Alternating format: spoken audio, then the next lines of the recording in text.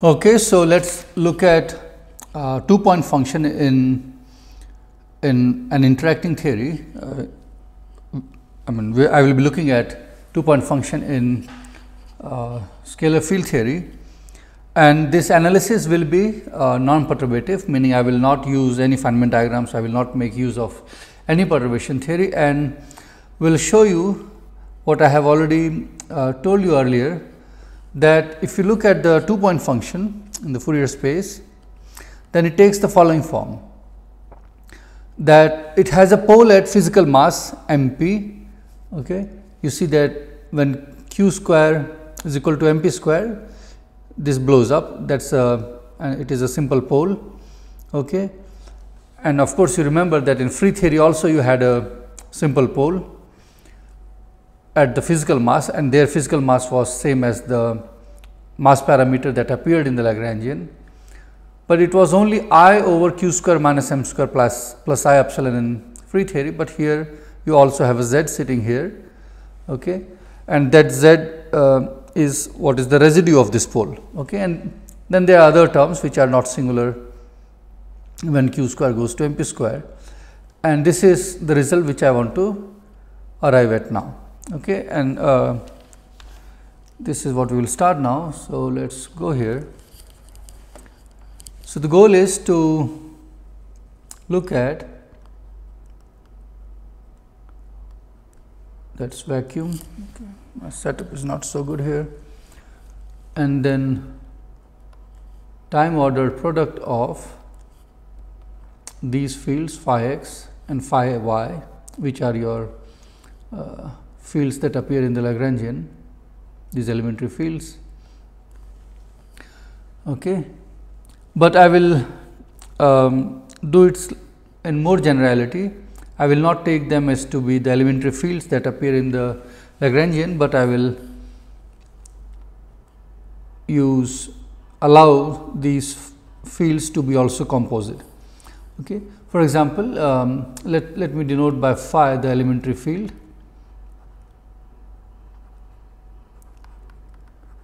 Okay. This is the one which appears in your Lagrangian. Okay. So, phi of x, but you could also construct operators like this. You could have phi x times phi x. So, at the same space time point x, you have this product, okay, of two fields, which is also written as phi square of x, and you could have phi cube of x and so forth, okay, which would be just product of three fields at the same space time point.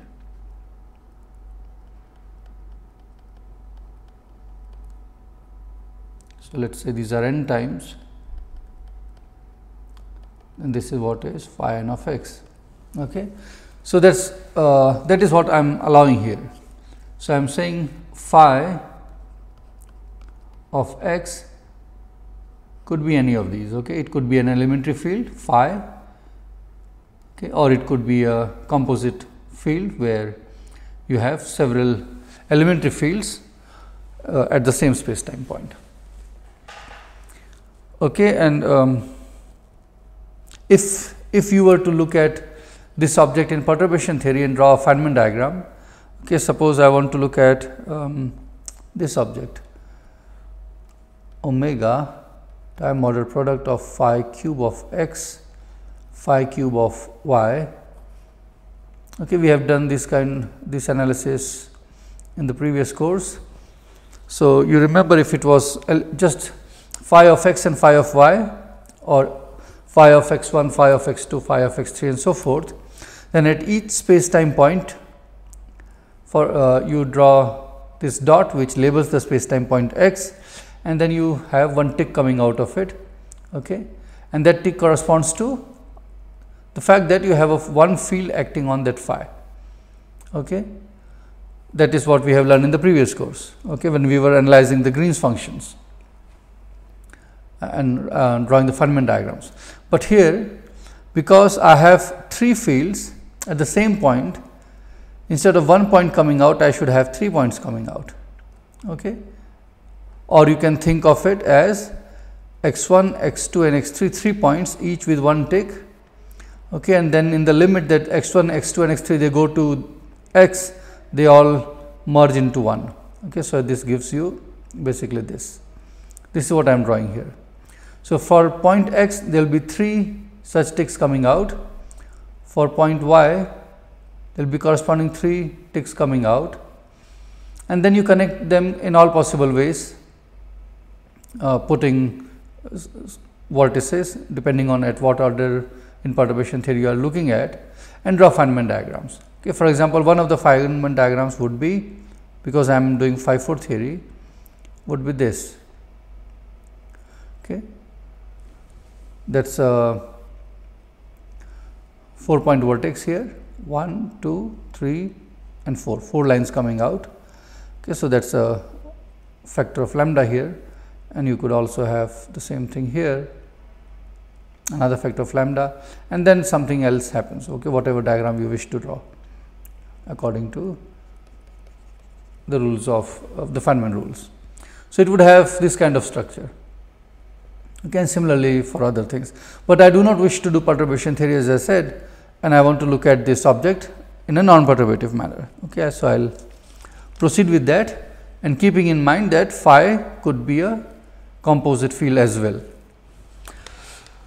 Okay, so what I do is I first insert a complete set, and I will not look at the time order product to begin with. I will just look at this. Okay, so I have dropped the time order product, time ordering, that I will bring in later. Okay, and I will analyze this object first. So I insert a complete set,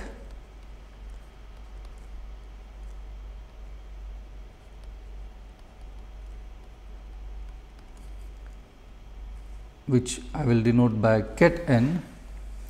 So it becomes summation over n omega,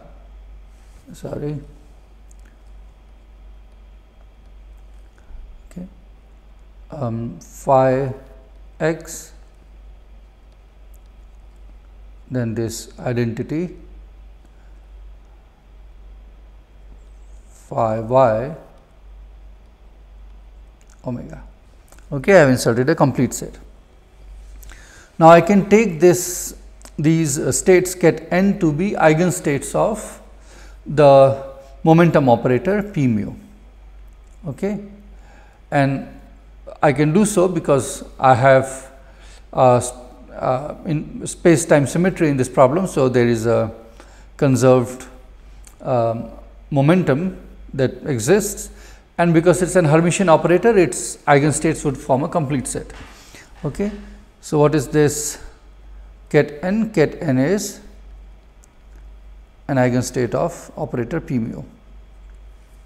Okay, this pen is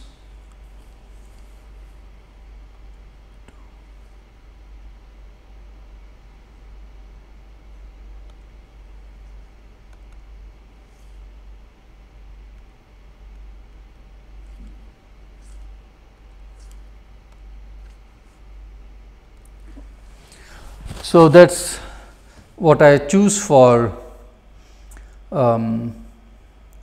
eigenstates. I choose for this states ket n and insert in here. Now I will appeal to this space time symmetry, this invariance under space time translations, and write phi of x, okay, in terms of phi of 0. So let us look at this object omega phi x ket n. This is omega e to the I p dot x, where p is the momentum operator, phi at 0 e to the minus I p dot x, then you have this ket n. Okay. Then we have assumed that our vacuum does not change, okay, or it has an eigenvalue 0. That way also you can see. Okay. If it has an eigenvalue 0, then P acting on vacuum will give you 0, and this is just omega, okay, because this gives identity. Then you have phi of 0. Okay. This is ket n is an eigenstate of operator P, so it gives you e to the minus I P n dot x. Okay, this subscript n denotes the tells that this P n is the momentum of ket n. Okay, and because that's a complex number, I have just pulled it out. Okay, it doesn't have to be sitting in here; it's not an operator anymore. Okay, so that's what I get, and the same thing you can do for this one, this vector, and phi y omega is n phi 0 omega e to the I p y dot p n dot y. Okay, using the same argument. So, what do I have then for this this object? This becomes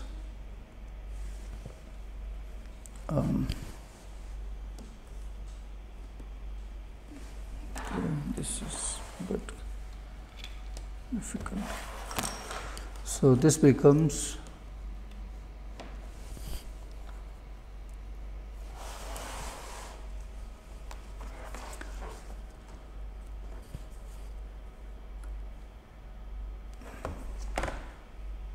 okay, it's not convenient. I will go to the next page. Let's see whether I can just copy it. Okay, it will be faster. So, I will just insert that, insert out the results which I have found. So, omega phi of x, phi of y, and omega again is summation over n, and then what do you have? You have omega phi of 0 n, and then you have again omega phi of, I can just put a mod square. Okay, these are complex conjugates of each other, this one here and that one here. These factors are complex conjugates, so I will just put a mod square times e to the minus I p n dot x minus y. That is correct. Okay, so you see that because we have translational invariance under we have the symmetry, translational symmetry, this object on the left hand side does not depend independently on x and y. Okay, it only depends on this difference x minus y. Okay, it's not an function of x separately and y separately, but the result the functional form depends only on the difference between x and y. Okay, that's due to our translational symmetry. Now, what I will do is I will write this down in the following form. I want to write it as a integral. So, I just put it like this, integral d for q, where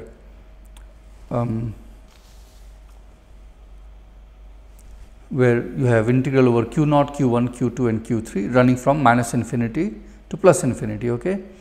So, d for q and then times e to the minus I q dot x minus y. Okay. That is the form I want this object to have, and you can already see why, because you know this will be like a Fourier transform. Okay, whatever I write here in the blank space would be the Fourier transform of the object on the left hand side. Okay, so I am trying to give it that form. Now, to arrange that, I should have this piece is there anyway, so I should write it here and summation over n. Okay, omega phi of 0 n modulus square. Okay. Now, what should happen when I integrate over d4q? When I integrate over d4q, this q should get replaced by Pn, okay, and that integral should also disappear, this measure. And how do I arrange that? I can arrange that by putting a delta function d4q minus Pn. Okay. Now, let us look at this. When you do the integral over this expression, the delta function will force q to become Pn, and then you recover what you have on the above line, provided I put a summation over n. Okay, that is good. And this I will write as d4q over 2 pi to the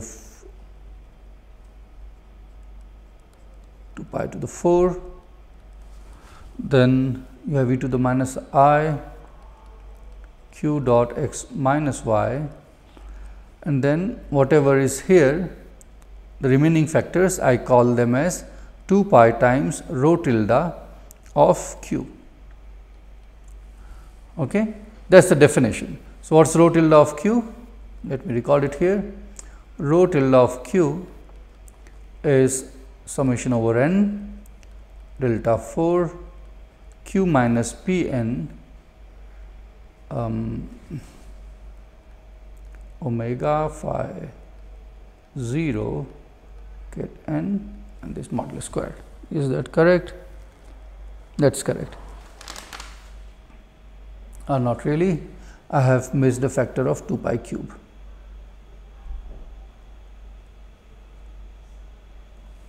Okay, because I have a 2 pi 4 in the denominator, that 2 pi cancels 2 pi 4 and makes it 2 pi cube. Okay, and that 2 pi cube gets cancelled with this 2 pi cube. Okay, so that we get this line. Okay, fine. So, that is definition of rho tilde q, and as you see, rho tilde q or 2 pi times rho tilde q is basically the Fourier transform of this object on the left hand side. Okay, good. So, now I am going to argue that rho tilde q is Lorentz invariant.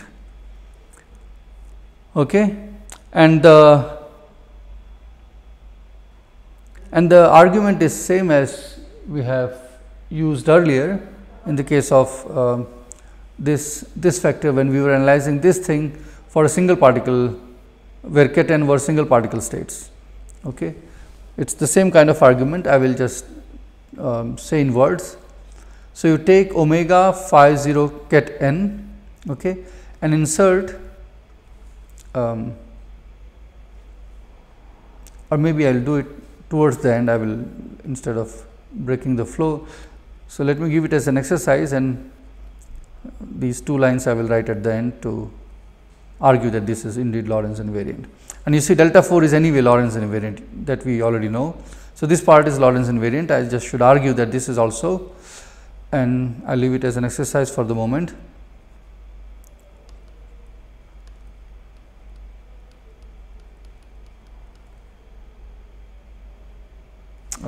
Yeah, let me do it anyway.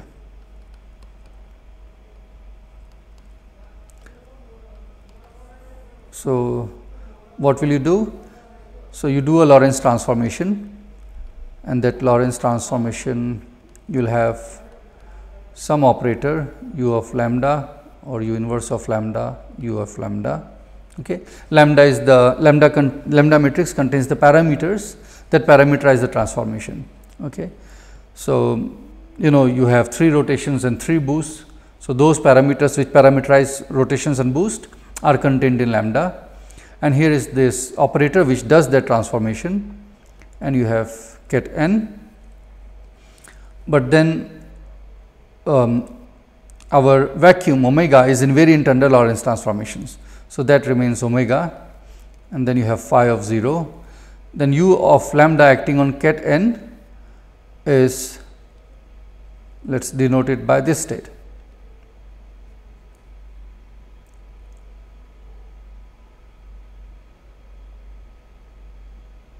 Okay.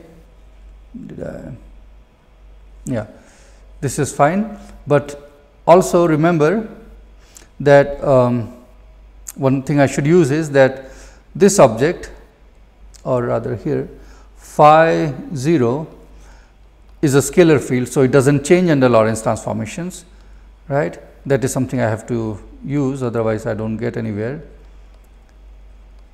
So, this is true, meaning if you take the field phi and do a Lorentz transformation, you get the same thing, you do not get anything different. Okay.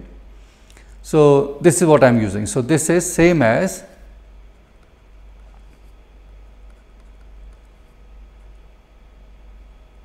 okay. So, once I substitute this thing in here, I arrive at this first equality, and then from first equality I have arrived at the second one.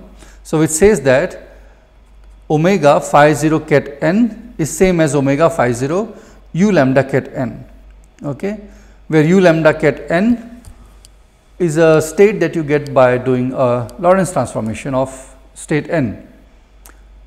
Okay. So, you see that this whatever this complex number is, that is same as this complex number. So, this number is not changing under Lorentz transformations. Okay. All I am saying is omega phi 0 ket n, if you look at this object and if you look at this object,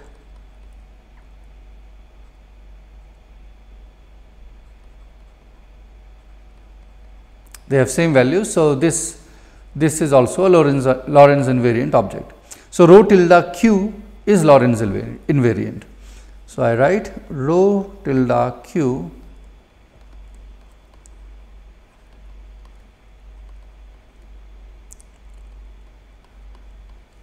is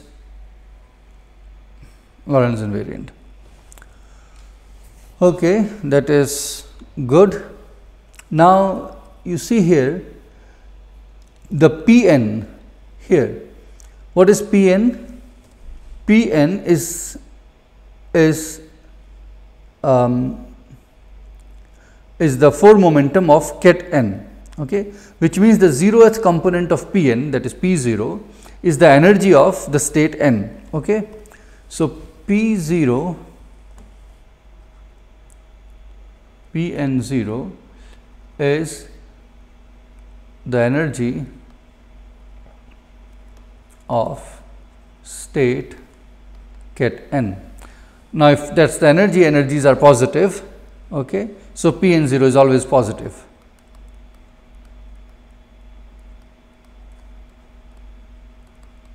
Because I have taken the ground state to have the lowest energy.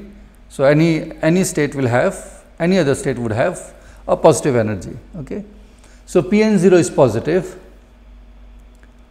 Now, if P n 0 is positive,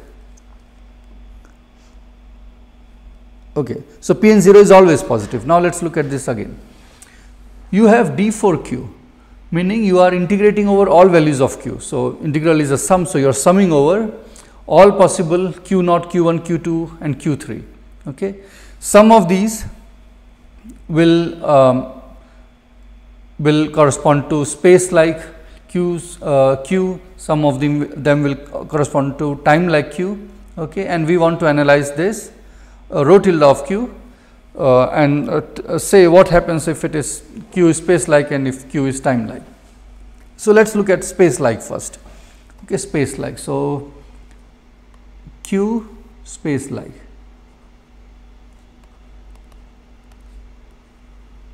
Let me remind you again why I am doing this, because I have integral d4q, which is dq0, dq1, dq2, dq3. Okay. I am summing over all this. So, when you are summing over all possible configurations, okay, there will be configurations for which q0 is less than 0. Okay. That is what is defined as q square, meaning for some of these it will be space like, and then there will be others for which it will be time like and also light like. Okay, that is time like. Okay, given the metric that we have used, and our metric is eta mu nu is plus minus minus minus. Okay, so let us see what we have to say if Q is space-like.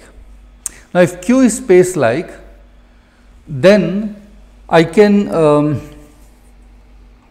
do a Lorentz transformation, okay, and change the sign of Q naught.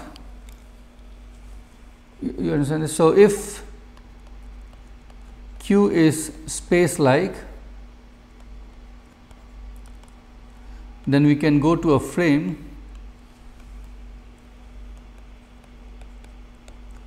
or we can do a Lorentz transformation frame in which Q naught is negative.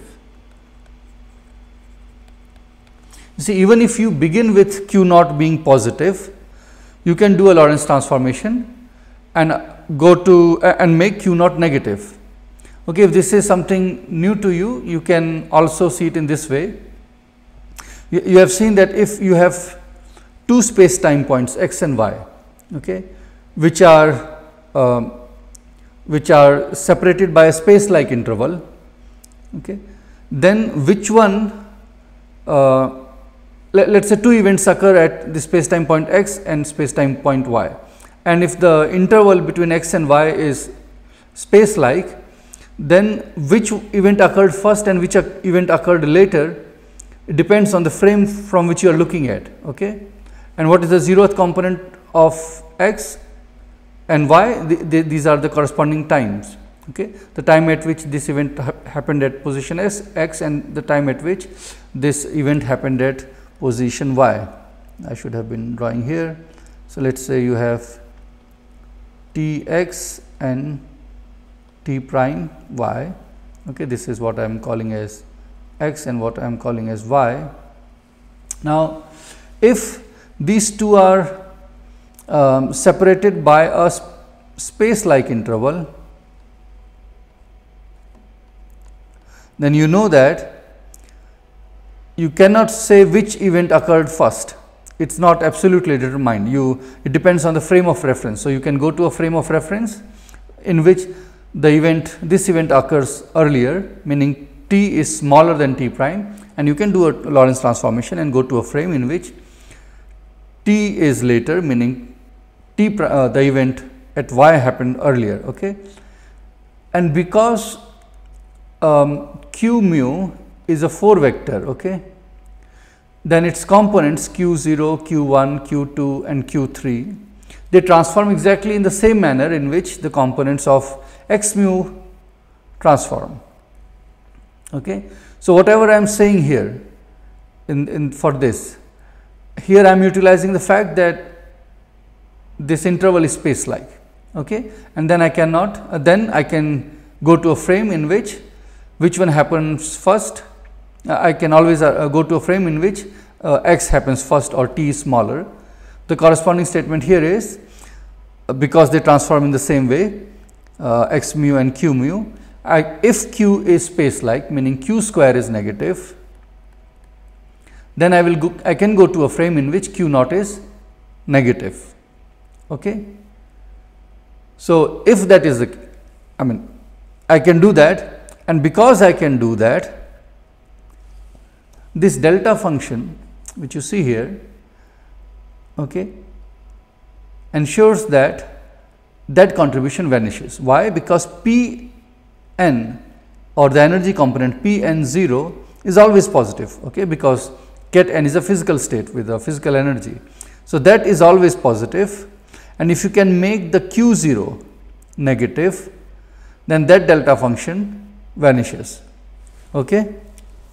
So, you see that rho tilde of q vanishes when q is space like. So, what I have argued is rho tilde q, okay, first I argued that this is a function only of q square because it is Lorentz invariant. So, okay, let me write it like this. So, rho tilde of q vanishes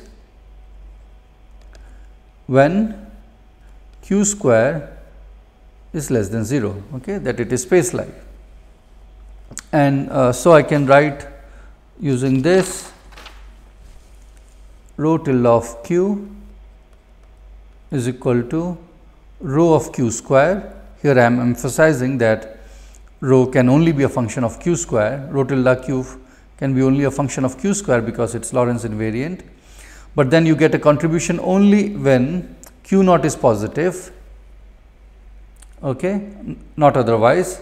And you might worry that okay, this theta of q naught is not Lorentz invariant, but it is because you also have this statement together that rho tilde of q vanishes when q square is negative. So, which means that rho tilde of q is non-vanishing only when rho tilde q, when q square is positive, q square is time-like, and when q square is time-like, then the sign of q naught can be changed. Okay. Then which happens earlier, which happens later is fixed, and similarly using the same arguments like here, it is fixed that the sign of q naught cannot be changed. Okay. So, this right hand side is indeed Lorentz invariant. Okay. So, I can write it in this form, and I will put it back here in here in this expression. Okay, so let me write it down. Omega phi x phi y omega, this is d4q over 2 pi to the 4. Then I have 2 pi times rho of q square theta q naught, okay, and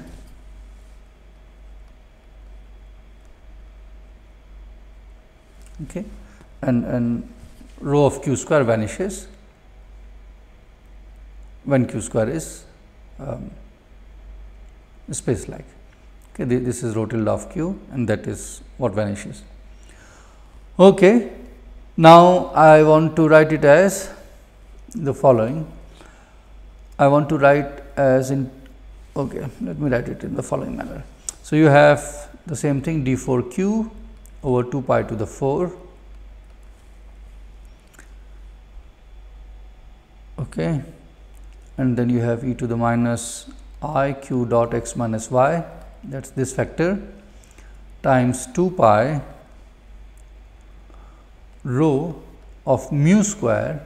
I had a rho of q square, but I am writing rho of mu square delta of q square minus mu square theta of q naught, and because I have written rho of mu square and I should turn it to rho of q square, I have integral over d mu square 0 to infinity. Okay, and I am starting from 0 because rho of mu square is equal to 0 if mu square is negative, okay, because rho of mu square is equal to 0 if mu square is negative. That is what I argued a little while ago, that if you have space like q square, then this vanishes. That is what I am imposing to make this limit 0. Okay, so, it has a support only over the positive values of mu square. Okay, that is fine. I can write it slightly better.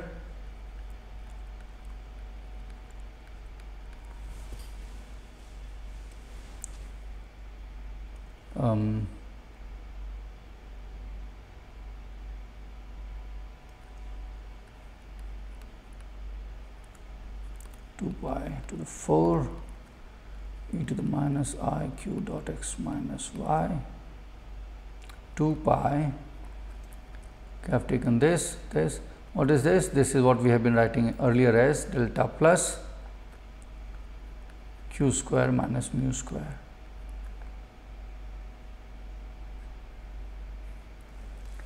Okay, this is a familiar object. We have seen this earlier in the previous course. In the case of free field theory, we saw that this is what we called as d of x minus y. Okay, that is the propagator in free theory. Not really the propagator, it is the d propagator you will get when you have the time order product here, but that is what we had. Okay. Good. So, let us now bring in the time ordering. So, bring back the time ordering,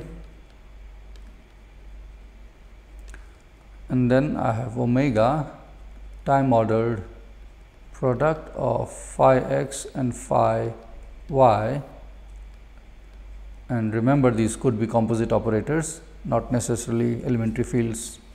Okay.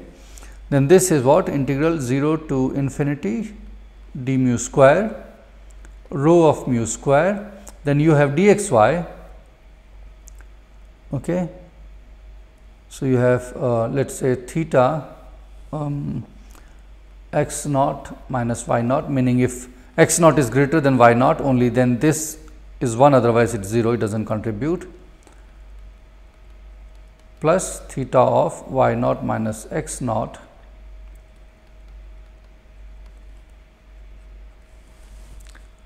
Okay. So, this is this expression, and what is this? I have just inserted the time ordering. Okay. This is the same object. So, now this you remember, this is the Feynman propagator dfx minus y. Okay. For the case of free theory, that is the Feynman propagator. So, what do we have? This is integral 0 to infinity d mu square rho of mu square, and let us write down the expression of Feynman propagator. It is integral d4 q, I am writing with q, over 2 pi to the 4 I over q square minus m square plus I epsilon, sorry, not m square. So, you see here it is delta plus of q square minus mu square. So, if you go to the place where we had found this propagator, it was delta plus of q square minus m square, where m was the mass parameter in the Lagrangian in the free theory. So, instead of m square I have mu square. So, I should write q square minus mu square plus I epsilon, and what? E to the minus I q dot x minus y. Okay. This is the free propagator in free theory with mass mu square. Okay. So, what you see is that the 2-point function, okay, or this object, okay, is equivalent to sum over propagators in free theory, where each propagator is multiplied with the weight factor rho of mu square, okay, and then you sum over all the mu square. So, you are summing over all of it, and where the sum is over all the masses. You see the masses in quotes, there is no mass like mu square in this theory, but the result is as if this object on the left hand side is made up of free propagators, and each propagators carry some mass mu, and you have to sum over all those masses, but you should multiply each of that propagator with an appropriate weight rho of mu square. And of course, rho of mu square will be given by the theory that you are looking at. Okay. Only what kind of interactions and what kind of fields you have will know about rho of mu square, because this part is same for whatever theory you are looking at. Okay. This is going to be the same identically, whether you are looking at 5-4 theory or whatever other theory. Okay. This is going to be the same result, and what changes is rho mu square when you go from one theory to another theory. This rho of mu square is called the spectral density. Okay. So, let me write that down, and then we will see how to further get information about rho of mu square. So, rho of mu square is called spectral density.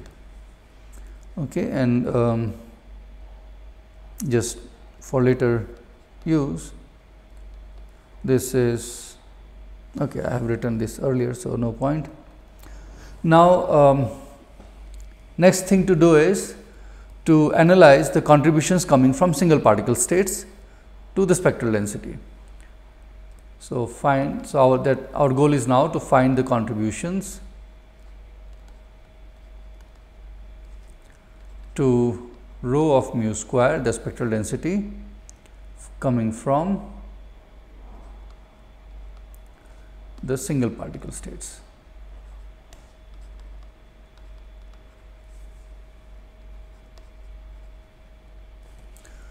Okay, so we will analyze this next.